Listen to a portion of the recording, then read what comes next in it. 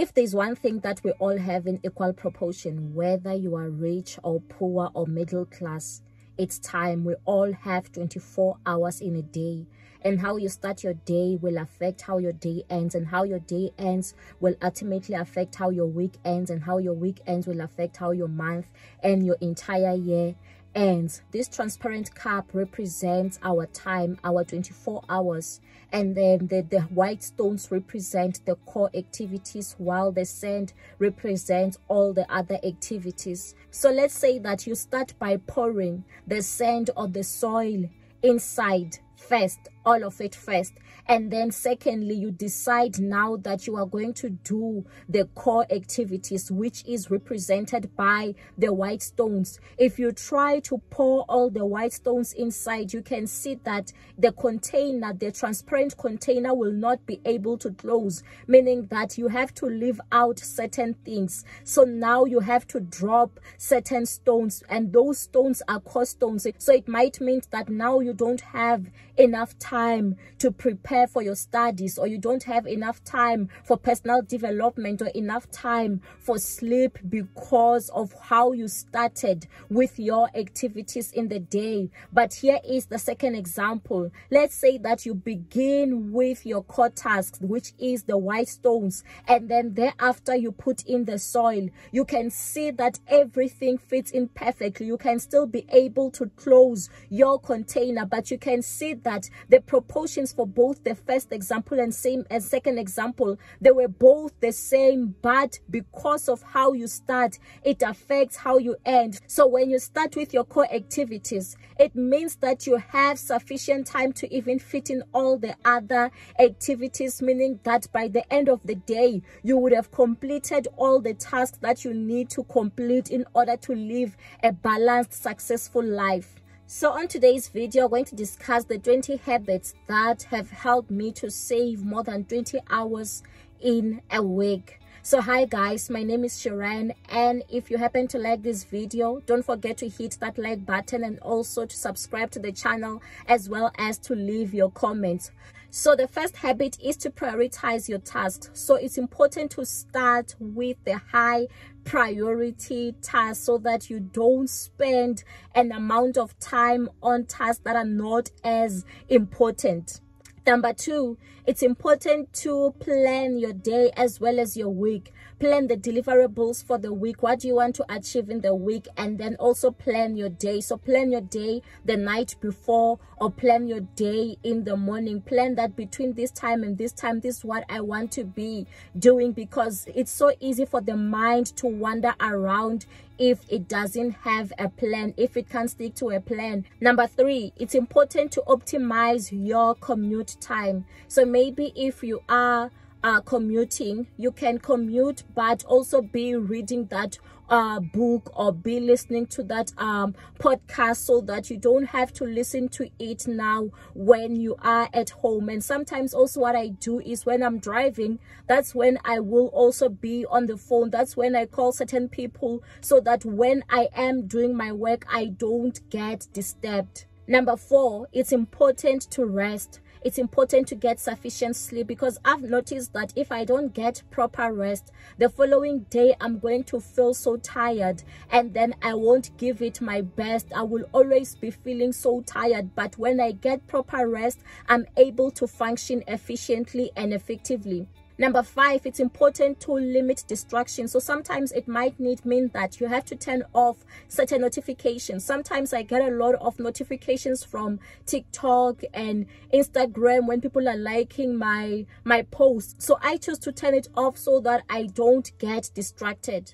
And you might also want to set certain times for checking your emails. Maybe you allocate maybe twice a day or once a day just towards checking your email, so that you are not distracted.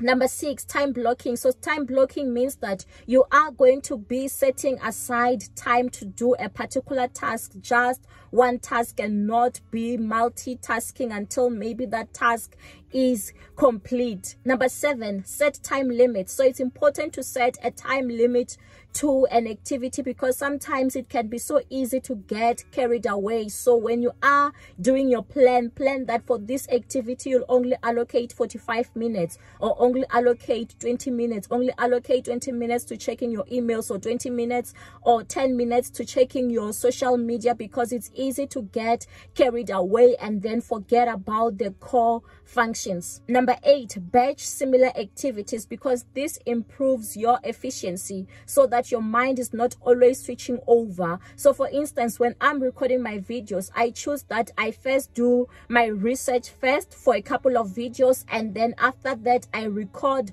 the videos in a batch, and then that's when I do the editing, unlike switching over. Number 9, it's important to practice saying no. Sometimes people might have requests or give you additional work, so it's important to practice saying no if it doesn't align with your priorities at that particular time, or negotiate for another time to be delivering on that particular task. Number 10, delegate the task. So if there's someone who can do the task efficiently while it frees up your time so that you can take up crucial tasks, that is what you need to be doing. 11, simplify your clothing. So the other day I bought like 5 of the same pairs of socks. Like, it just simplifies time for me to look around for certain socks, or you buy the same color t-shirts or the same clothes that look similar. So that really simplifies your time, so you don't have to spend a lot of time looking for matching outfit or matching color coordinations. It does save you time. Number 12, opt for hairstyles that are easier to maintain. I've noticed that when I've plaited my hair, it saves me time in the morning, because all I need to be doing is just to be brushing my hair. But for a hairstyle like this one, it's really time consuming. So that's why I really need to get my hair plaited as soon as possible. Number 13, plan your meal. Sometimes we spend a lot of time thinking about what are we going to be cooking, or thinking about what are we going to be ordering. So if you can plan your meals the night before, it's going to be saving you so much time.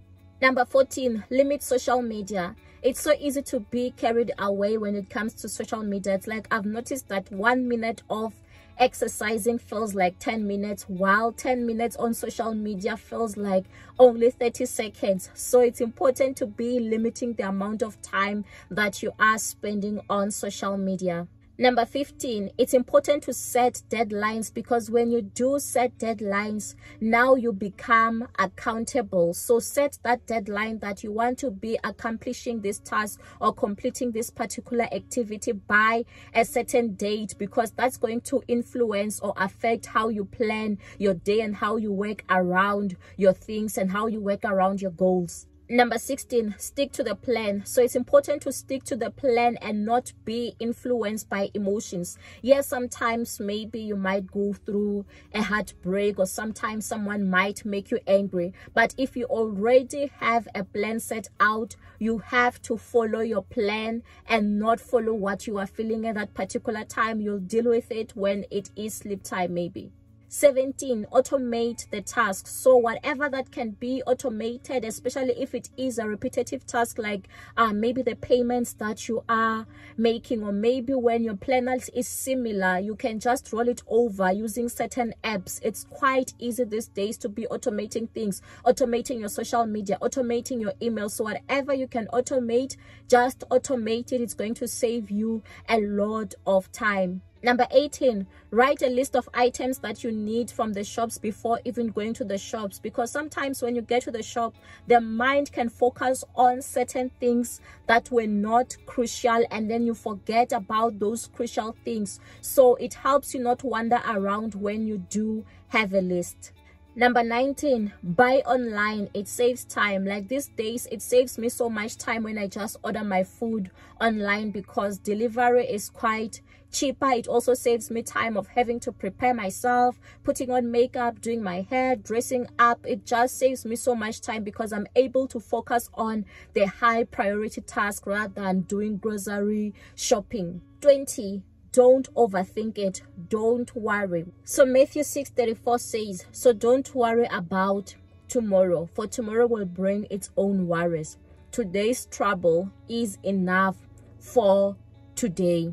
And Luke 12 verse 25, it says, can all your worries add a single moment to your life? And if worry can't accomplish a little thing like that, what's the use of worrying over bigger things? So it's important not to worry. And if you like this video, don't forget to hit the like button and also to leave your comments in terms of which habits have you adopted which are saving you so much time. Stay blessed.